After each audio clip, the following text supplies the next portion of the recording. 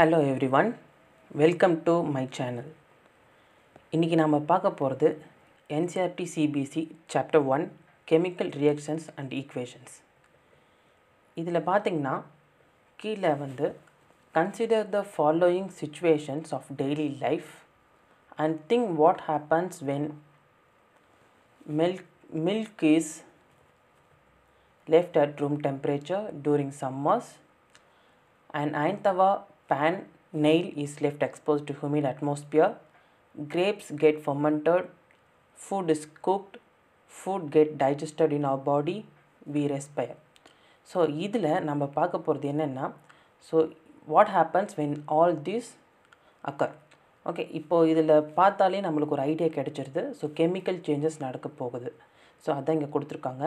In all the above situations, the nature and the identity of the initial substance have somewhat changed. அப்போ ஏதோ ஒன்று நடந்திருக்கு. So இதிலிருந்து we have already learned about physical and chemical changes of matter in our previous classes. அப்படின்னா physical changes and chemical changes நம்ம earlier நம்ம படிச்சிருக்கோம். Physical changes அப்படின்னா it is a reversible change, but chemical change is a irreversible change. So அதுதான் இது எல்லாத்தையுமே பொருந்தும். ஒரு பேப்பர் எடுத்துக்கலாம். ஒரு எக்ஸாம்பிளுக்கு அந்த பேப்பரை நம்ம ஃபோல்டு பண்ணோம் அப்படின்னா திருப்பியும் அந்த பேப்பரை நம்ம கொண்டு வந்துடலாம், ஒரிஜினல் ஷேப்புக்கு கொண்டு வந்துடலாம். பட் கெமிக்கல் சேஞ்ச் அப்படின்றது பேப்பரை பேர்ன் பண்ணுறோம். பேர்ன் பண்ணும் போது அது என்ன ஆகிடும், ஆஷாக மாறிடும். ஸோ அப்போ என்ன நடக்குது இந்த இடத்துல? ஸோ இங்கே கெமிக்கல் சேஞ்சஸ் நடக்குது. So we can say that a chemical reaction has taken place. You may perhaps be wondering as to what is actually meant by the chemical reaction. How do we come to know that chemical reaction has taken place? அப்போ chemical reaction அப்படின்றோட definition என்ன அப்படின்னா the transformation of chemical substance into another chemical substance. For example, இங்கே கீழே நம்மளுக்கு வந்து activity கொடுத்துருக்காங்க. So வந்து இங்கே மெக்னீஷியம் ரிப்பனை நம்ம என்ன பண்ணுறோம், பேர்ன் பண்ணுறோம் with the help of a burner. அப்போ மெக்னீஷியம் ரிப்பனை பேர்ன் பண்ணும் போது நம்மளுக்கு கிடைக்கிறது என்னது, ஆஷாக நம்மளுக்கு கிடைக்கிது. ஸோ இந்த ஆஷ் வந்து நம்மளுக்கு வந்து திருப்பியும் நம்ம மெக்னீஷியமாக கன்வெர்ட் பண்ண முடியாது. ஸோ அப்போது this is called a chemical change. ஒரு பொருள் ஒரு சப்ஸ்டன்ஸ்லேருந்து இன்னொரு சப்ஸ்டண்ட்டாக மாறிடுச்சு. ஸோ இந்த ஆக்டிவிட்டி நீங்கள் அப்படியே படித்து பார்த்தீங்கன்னா அதனுடைய டெஃபினேஷன் இதுதான். ஸோ அப்போது இதில் magnesium ribbon plus oxygen gives magnesium oxide. இதுதான் இதனுடைய கெமிக்கல் ரியாக்ஷன். இதை நீங்கள் எழுதி பார்ப்போம். I will give you 30 seconds time.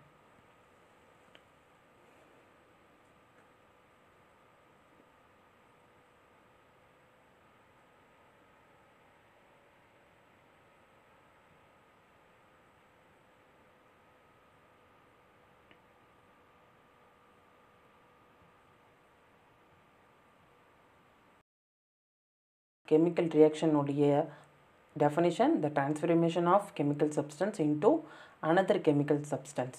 Examples, 2 molecules of magnesium plus oxygen. Oxygen அப்படின்றது air.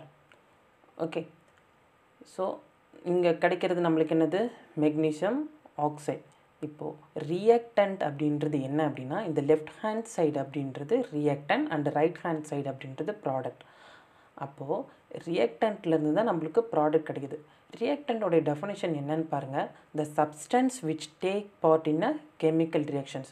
இந்த ரெண்டு சப்ஸ்டன்ஸும் தான் இந்த கெமிக்கல் ரியாக்ஷனில் டேக் பார்ட் ஆகுது. So that is called a reactant. Product அப்படின்றது என்ன, new substance formed after a chemical reactions. So நம்மளுக்கு இங்கே வந்து என்ன கிடச்சிருக்கு, நியூ சப்ஸ்டன்ஸ் கிடச்சிருக்கு. இது ரெண்டும் கம்பைன் ஆகி ஒரு ப்ராடக்ட் கொடுக்குது. அதுதான் என்னது, magnesium oxide. So come back to the NCERT. இதனுடைய கெமிக்கல் ஈக்குவேஷன், இந்த மெக்னீஷியமோட கெமிக்கல் ஈக்குவேஷன்ஸை நம்ம பார்த்துட்டோம். அடுத்தது என்னென்னா கேரக்டரிஸ்டிக்ஸ் ஆஃப் கெமிக்கல் ரியாக்ஷன்ஸ். இதனுடைய கேரக்டரிஸ்டிக்ஸ் ஆஃப் கெமிக்கல் ரியாக்ஷன்ஸ் அப்படின்றது இந்த ஆக்டிவிட்டி 1.2 அண்ட் ஆக்டிவிட்டி 1.3ல, அதுவும் இல்லாமல் நம்மளுக்கு கீழே என்ன கொடுத்துருக்காங்கன்னா change in state, change in colour, evolution of a case and change in temperature. Okay, இது எல்லாமே கேரக்டரிஸ்டிக்ஸ். ஸோ இந்த ஆக்டிவிட்டி 1.2 எதை சொல்லுது அப்படின்னா formation of a precipitate. Take lead nitrate solution in a test tube add potassium iodide solution to this. What do you observe? நம்மளுக்கு என்ன கிடைக்கும்? You will get a precipitate. என்ன colour precipitate? yellow colour precipitate கிடைக்கும். ஏன்னா இது ரெண்டுமே colourless solution. அப்போது ஒன்னோட ஒன்று ஆட் பண்ணும்போது நம்மளுக்கு என்ன கிடைக்குது? ஸோ கலர்லெஸ் சொல்யூஷன் வந்து எல்லோ கலர் precipitate ஆகுது. இப்போ precipitate அப்படின்றது சாலிட் ப்ராடக்ட். அதை பற்றி நம்ம பார்க்கலாம். ஸோ இதில் from the above 3 activities நம்மளுக்கு 3 activity magnesium ribbon bonds with oxygen, அடுத்தது ஆக்டிவிட்டி 1.2, அடுத்தது ஆக்டிவிட்டி 1.3. இதில் take a few zinc granules in a conical flask or a test tube, add dilute hydrochloric acid or a sulfuric acid to this and what do you observe அப்படின்னு கேட்டிருக்காங்க. So இதை நம்ம எப்படி பார்க்கலாம் அப்படின்னா இங்கே பார்க்கலாம். ஒன் பை ஒன்னாக நம்ம இங்கே பார்க்கலாம். ஃபஸ்ட்டு வந்து evolution of a case. So evolution of case, the reaction between zinc and dilute sulfuric acid is characterized by the evolution of hydrogen gas. இங்கே ஒரு கெமிக்கல் ரியாக்ஷன் இருக்குது. இந்த கெமிக்கல் ரியாக்ஷனில் ஜிங்க் ப்ளஸ் H2SO4 இது ரெண்டும் react ஆகிட்டு நம்மளுக்கு கொடுக்கறது என்னது? Product zinc sulphate. H2 அப்படின்றது கேஸ் வெளியில் போயிடும் நம்மளுக்கு. ஓகே, இந்த H2 வந்து வெளியில் போயிடுச்சு அப்படின்னா மீதி இருக்கிறது என்ன? Zinc sulphate. இது வந்து எவல்யூஷன் ஆஃப். இதுக்கு முன்னாடி நீங்கள் பேலன்ஸ் கெமிக்கல் ஈக்குவேஷன் உங்களுக்கு தெரிஞ்சிருக்கணும். அந்த பேலன்ஸ் கெமிக்கல் ஈக்குவேஷன்ஸ் அப்படின்னு பார்க்கும்போது இந்த இடத்துல நம்மளுக்கு வந்து என்ன இருக்குதுன்னா இங்கே மெக்னீஷியம் இருக்குது. மெக்னீஷியம் இந்த இடத்துல 2 molecules, இந்த இடத்துல oxygen and then here magnesium oxide. இந்த magnesium oxide அப்படின்றது மட்டும்தான் நம்மளுக்கு வந்து ப்ராடக்ட். இந்த 2 கிடையாது. இந்த 2 நம்ம ஏன் போடுறோம் அப்படின்னா oxygen it carries a 2. Okay, அப்போது இந்த இடத்துல நம்மளுக்கு வந்து என்ன இருக்குது? ஆக்சிஜன் இந்த இடத்துல நம்மளுக்கு 2 போட்டோம் அப்படின்னா இந்த 2 is common for magnesium and then oxygen. அப்போது இங்கே ஆக்சிஜனுக்கு 2 வந்துச்சுன்னா மெக்னீஷியம் வந்து 2வாக மாறிடும். அப்போது இந்த 2வை நம்ம ஃப்ரண்ட்டில் போடணும். எப்போவுமே நம்ம ஃப்ரண்ட்டில் தான் போடணும். இதுதான் ரூல். இப்போது ஸோ அதே மாதிரி இவல்யூஷன் ஆஃப் கேஸஸோடைய ரியாக்ஷன் இது. இதில் எல்லாமே it is a balance chemical equation. அப்போ ஒரு ரியாக்டன்ட் ரியாக்ட் ஆகிட்டு நம்மளுக்கு வந்து ஒரு case, it maybe a hydrogen case R carbon di oxide case or anything else. இது மாதிரி நம்மளுக்கு கிடைச்சிரும். அடுத்தது நம்ம பார்த்தோம் அப்படின்னா change in colour. The chemical reaction between citric acid and purple coloured potassium permanganate solution is characterised by a change in colour from purple to colourless. So இது வந்து உங்களுக்கு தெரியும். இது KMnO4 சொல்யூஷன். இது வந்து ஒரு பீக்கராக நீங்கள் இமேஜினேஷன் பண்ணிக்கோங்க. இது பொட்டாசியம் பெர்மங்கனேட் சொல்யூஷன் KMnO4. அப்போது சிட்ரிக் ஆசிட் அப்படின்னு பார்க்கச்ச நம்மளுக்கு வந்து lemon juice as a source of citric acid. Lemon juice இங்கே ஒரு ட்ராப் பை ட்ராப் நம்ம ஆட் பண்ணோம்னா இந்த purple colour will turns into a colourless. அதுதான் வந்து நம்மளுக்கு சேஞ்ச் இன் கலர். அப்போ கேரக்டரிஸ்டிக்ஸ் ஆஃப் கெமிக்கல் ரியாக்ஷன்ஸில் நம்ம 2 இது பார்த்தோம். One is evolution of a case and then second one will be a change in colour. Third one பார்த்தோம் அப்படின்னா change in state. அப்போ ஸ்டேட் அப்படின்றது உங்களுக்கு ஏற்கனவே தெரிஞ்சுக்கணும். Solid state, liquid state and gaseous ஸ்டேட்டில் நம்மளுக்கு மாறும். அப்போது இது எது வேணால் மாறலாம். சாலிட் டு கேஸாக மாறலாம், இல்லாட்டி கேஸ் டு லிக்விடாக மாறலாம், இல்லாட்டி solid to liquid R solid to case, எது மாதிரியும் வேணாலும் மாறலாம். இப்போது நம்மளுக்கு ஒரு கேண்டல் இருக்குது. It is the combustion reaction of candle wax is characterised by the change in state from a solid to liquid.